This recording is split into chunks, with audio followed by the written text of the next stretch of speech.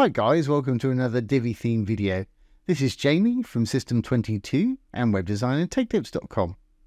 We got a fun one for you today. We've got a little slide-in logo effect when the page loads.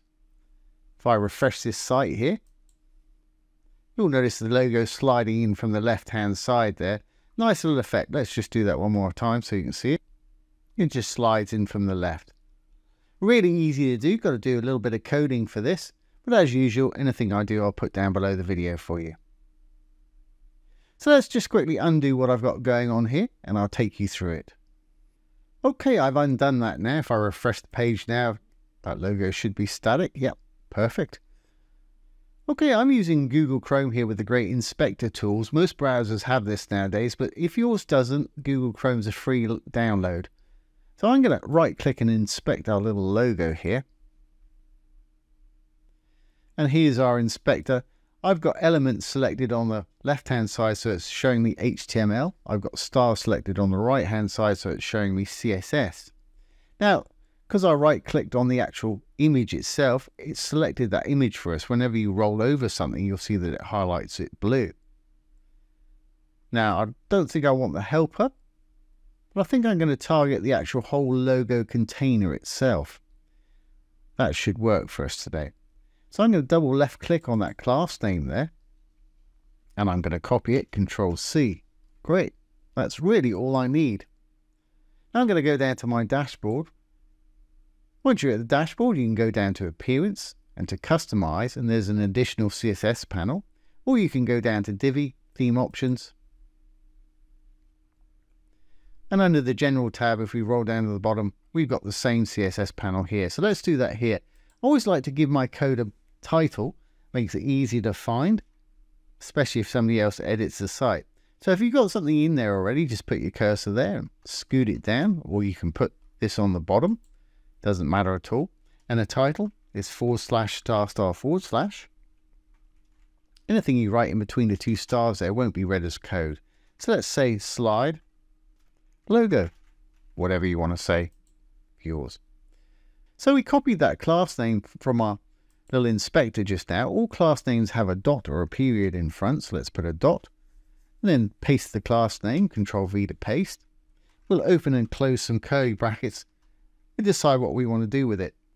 Well, I want to animate it, so I'm going to say animation, colon, and we'll give it an A. Let's say slide in logo. Call it whatever you want. It needs to be unique. I want mine to run for about 1 second. If you want it to be faster, you can do 0.5, 0.75, whatever you want. If you want it to be slow, you can do 1.5, 2, whatever you need. And I'm going to have it ease in, ease out. Great. We now need to create this little animation that we've called slide in logo here. To do that, we need to drop down a little bit more. We're going to use keyframes to build this today. So we're going to say @keyframes. Then the name that we gave it, which is slide in logo, I'll just copy that name, Control-C, Control-V to paste. Now we can open some more curly brackets and decide what we want to do with it. So we're going to say from, and open some curly brackets. And I'm going to use transform translate to move my logo. So I want it to start out, if we look at it here, I want it to start out maybe 200 pixels over here, and I want it to be invisible, and then slide in and become visible. Now, if you want to adjust yours so it does it more than that, you can. And this will work perfectly on tablet and mobile too. So let's have a look. I'm going to use transform, translate. And I want to, like I say, do it by -200 pixels. You could also use left margin -200 pixels. But this works for me. But I only want it to translate really around the x-axis, so it's going horizontally and not vertically.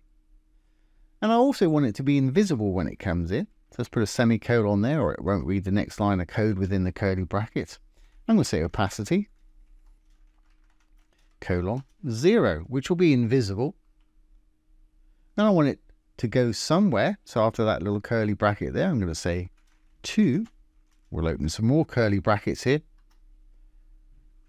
I'm going to use both these settings, so I'm going to copy this, Control-C to copy again. I'm going to paste it in between our new brackets there. And I'm going to adjust the opacity from 0 to 1, which is fully visible. And with opacity, you can do 0.1, 0.2 and bring it up that way. But fully visible is what I want.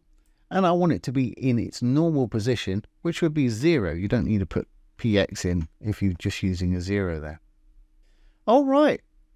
Well, let's save the changes. A little green button there. Make sure you get a little check mark like that. We'll go back to our page and refresh now. And there it is, sliding in from the left side. I'll do that one more time just so that you can see.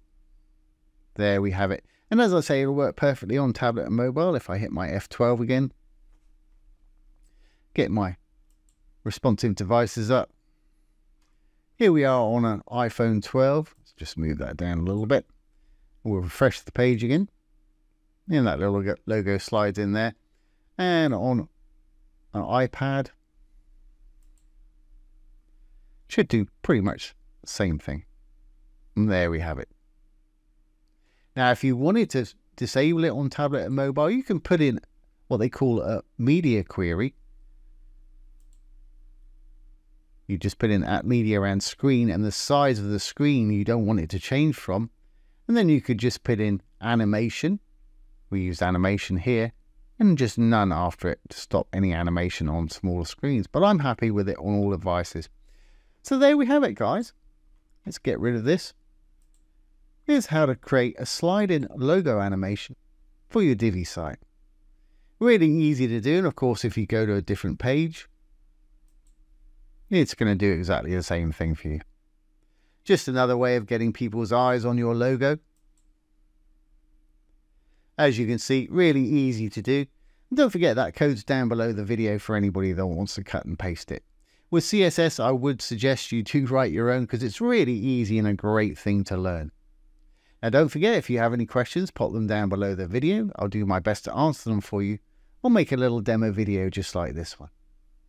So once again, this has been Jamie from System22 and WebDesignAndTechTips.com. Thanks for watching.